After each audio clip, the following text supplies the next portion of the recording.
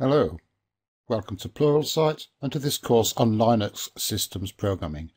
I'm Dr. Chris Brown and this module is called Managing Files and Directories.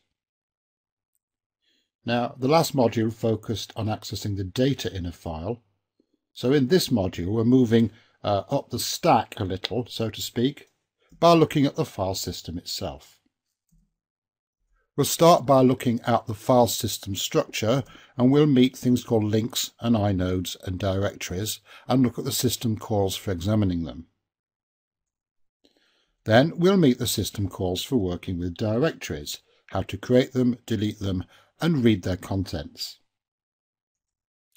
As a more advanced topic, we'll see how to monitor the file system for changes using an API called iNotify.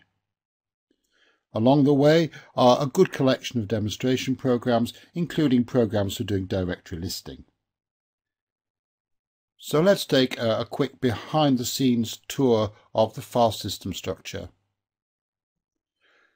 When an empty file system is created, whether it be on a raw disk partition or perhaps on a logical volume, one of the data structures that's created is the inode table, which is it's a table of inodes, and the inodes are numbered. I've shown the numbers here. These are just called the inode numbers, or sometimes just the I numbers. I've only shown 5. In reality, there would be a very large number. The inodes hold a file's attributes.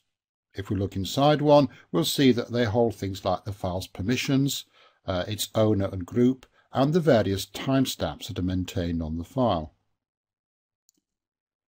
The inode also holds pointer type information, block numbers and so on, that allow the Linux kernel to find the actual data in the file. We're not going to go down to that level of detail though in this module. Now the picture as it stands so far contains everything about the file, its attributes and its data, but the file doesn't have a name. Now this is where directories come in.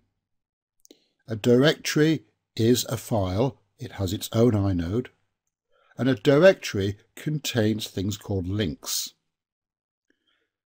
A link associates a name with an inode number.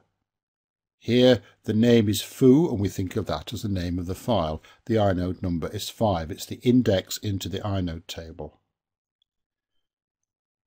Our directory has another file in it called bar, linking to inode number 3. Again, I would repeat that these numbers are unrealistically small.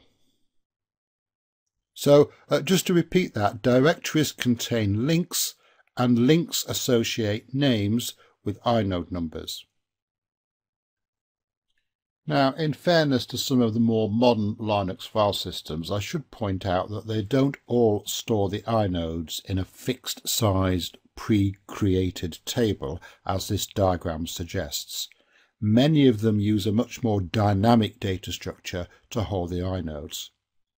Nonetheless, the basic idea remains. The inodes are stored in a data structure that's indexed by an integer value called the inode number.